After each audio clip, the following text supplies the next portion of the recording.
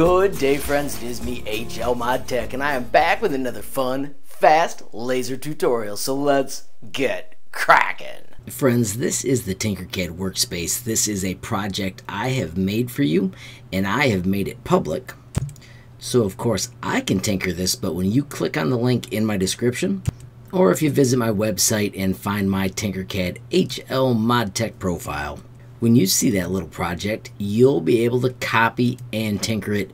If you've never used Tinkercad before, I always choose sign in with Google. Don't be worried if your colors are different than mine. That just means I've played with it since I created this tutorial. Now friends, this is for a laser cutter. It is a line that you can put in a honeycomb bed. I want to show you also just how cool Tinkercad is when you're designing. So this will already be in your design. I'm going to do Control D and let me break it apart and show you how it's built. So this is the ungroup button, and you can see I've got this little piece here and here. Right now I'll click Control D so you can see how this moved. And then I flipped it just like this to put it on the other side. Now as I look at this version, it is hanging a tiny bit underneath. So I'm going to delete that, and I'm going to shift click on both of these. So I'm just giving you a couple of quick skills so that you can see how easy Tinkercad is to work with. Now I just did a nudge to move that up. So now when I group these two pieces, that one will be a little bit better than the one below. See how this nugget was hiding underneath it? Now, one of the most amazing things about Tinkercad is that everything is naturally a solid if it's connected. You don't really have to follow all the rules that other CAD systems have.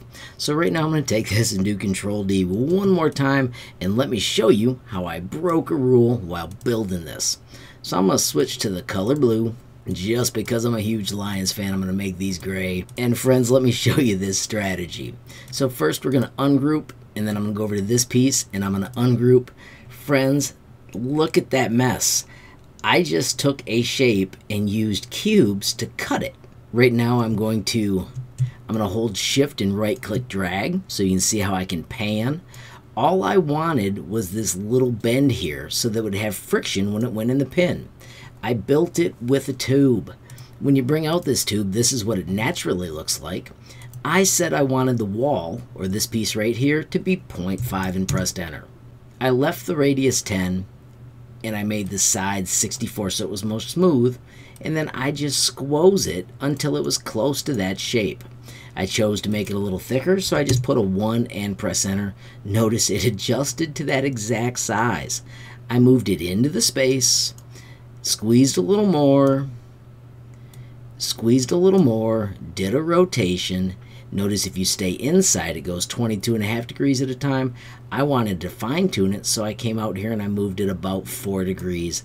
I'm just getting close to that so you can see how I did it. Pick a different weird color just because, and then I'm going to squeeze it down. And I simply brought out cube holes to cut off the parts I didn't need. If you don't want a part, you can hit delete. I don't want to group this yet, so I'm going to lock it.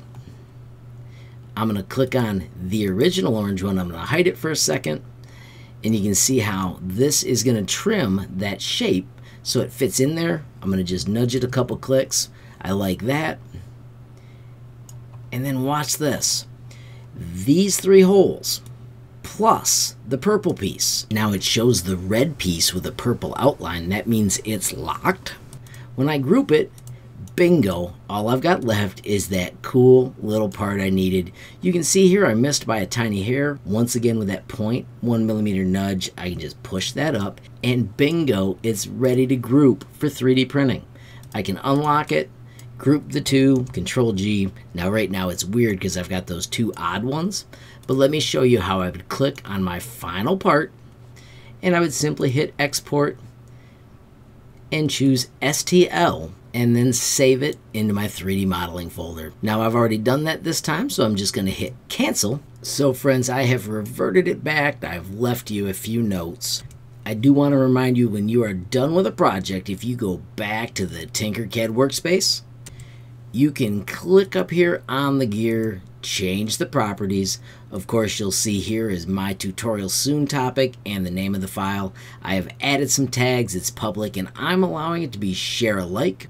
Usually I choose no derivatives, but this one, I'm letting you modify the project. Of course, you'll have more skills if you watch the tutorial. Finally, friends, if you make something awesome, if you type HLMT23, press enter to add that tag. I check that tag almost every day, and of course, I'll give you a reaction.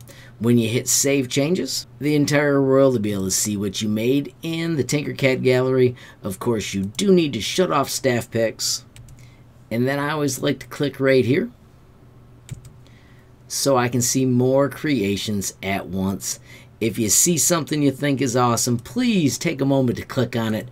And of course, give that designer a reaction. That's wicked. Friends, if this was your first introduction to Tinkercad, I do have better day one tutorials. I'll make sure there are a few of them up here in the cards. And of course, friends, it's time to send it to Kira.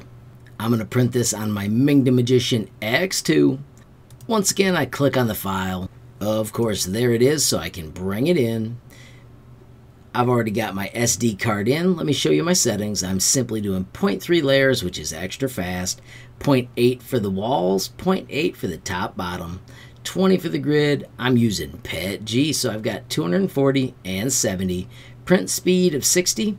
I've got retraction set at 25 and no build plate adhesion. As you can see, this little guy prints in about 3 minutes. Of course, I'm going to save it to the disk, eject it, and let's take it to the printer. And friends, about 3 minutes later, plus heat up time, we have got our little bed line. Let's go give it a test. Alright friends, before we test that awesome bed pin, I told you I had this awesome bed that I was digging, and I also added those blocks of wood. Oh my gosh friends, I totally forgot that we could adjust where the pins go in this. So I just wanted to share that is the smarter way to raise your bed. I'm going to fix mine later, but I wanted to leave it up so you could see it first. So friends, this is the line that we printed. It's got those little tabs, and check it out. It fits right in these grooves, so you can push it down, and it gives you a straight place to line up your projects. I work with these little 2-layer keychains, and these work out perfect. I've got the height set so that it does not interfere with the laser, and they've been absolutely slick. Don't forget this cool little feature. I added that little end, so it's super easy to get your finger underneath it to lift it out of there. How slick is that? Friends, I do want to mention this is a generic bed. I'll make sure there is a link in the description. I also want to let you know that it comes with these little pins that hold things down. They are absolutely slick, so that's why I've only made the line. I have not made my own custom pin because I don't really need one. Friends, there you have it. Another fun, fast laser project. Of course, friends, if you enjoyed it, please give it a like. Please also hit that share button so more people can learn about HLModTech. Don't forget, you absolutely make my day if you take time to leave a comment down below. And if you haven't subscribed, what are you waiting for? Smash that subscribe button. And last but not least, hit that notification bell if you want to be the first to know when there's a brand new video from me, HLModTech. Thanks for watching. Have a great day.